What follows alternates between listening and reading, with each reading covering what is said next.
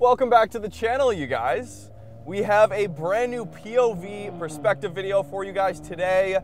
We're starting off here in the 2020 Cadillac CT5-V. Okay, so quick stats for you guys: 360 horsepower and 405 pound-feet of torque out of the 3-liter twin-turbo V6 in the front there under the hood.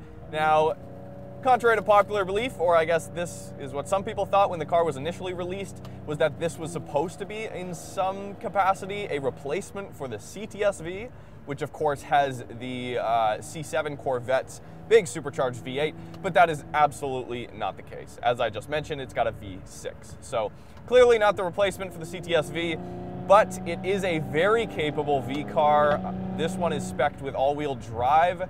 If you don't spec the all-wheel drive, it is rear-wheel drive. And we're just gonna go for a little bit of a drive today. It does have a few driving modes: Tour, Sport, Track, and then there's Snow and Ice.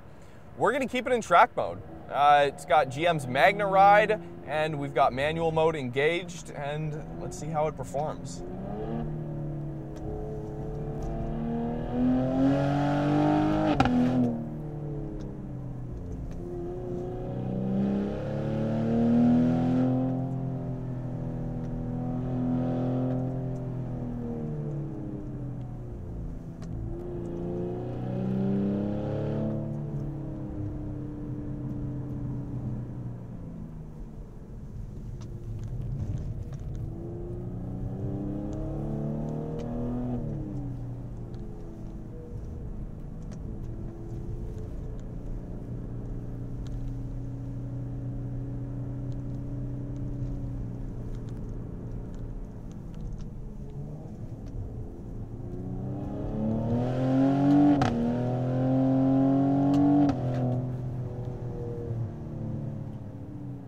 It is a little wet outside, but traction has not kicked in. It's got Michelin Pilot Sport 4S's all the way around, so traction's quite nice.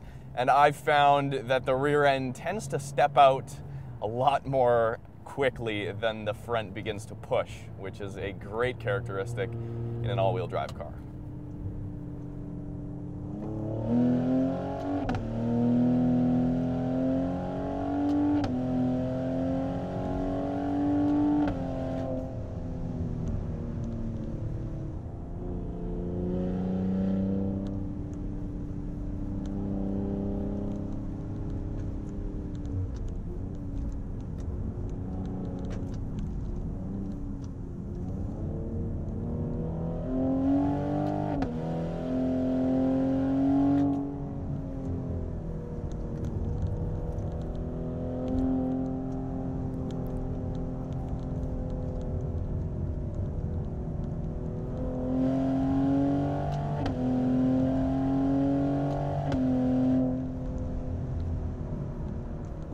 So downshift's definitely not as responsive as upshifts.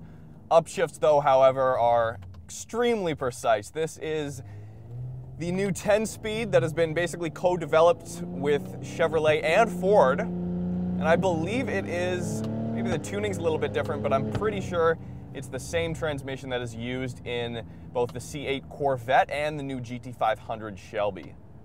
As you guys can see on the center screen here, which is in fact an option, I have currently, it's showing our boost pressure, which is pretty cool. It's got a factory boost gauge there you can throw up. There's a G meter as well. And then this is really cool, the eLSD coupling in the rear. So it actually shows you in real time how much that rear electronically controlled mechanical limited slip differential is actually locking up in a percentage there right in front of you, which is super cool. So I'm gonna try that out. Obviously my eyes are gonna be on the road, but you guys can see what it's doing as we go through these corners here.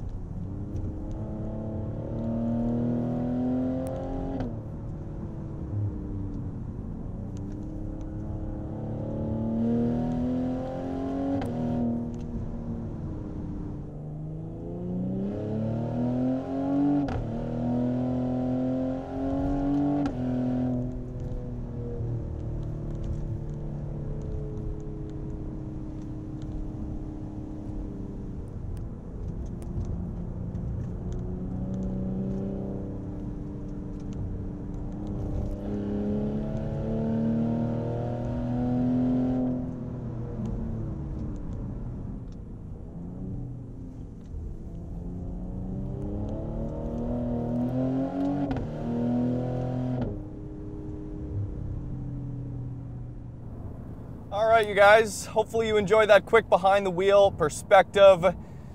I really wish we had access to a track for this car, not because this is Cadillac's best ever offering that would do the best on track, but it is so good here on the street, and I never find myself putting it really in tour mode at all. The magnetic ride is just, it's really, really good. So I just always keep it in track, which most of the European stuff is way too stiff when you put it in track on the street, but it handles so well. So if you guys like this POV, definitely check out the full review where we break down all of the features in the car, and I give you my full thoughts on the driving experience. We'll go over the details on the interior and everything like that. But leave a like, subscribe if you haven't already. Hit us up on Instagram at Roads Untraveled, where you can see what we're filming on a day-to-day basis. And until next time, hope you enjoyed the CT5-V.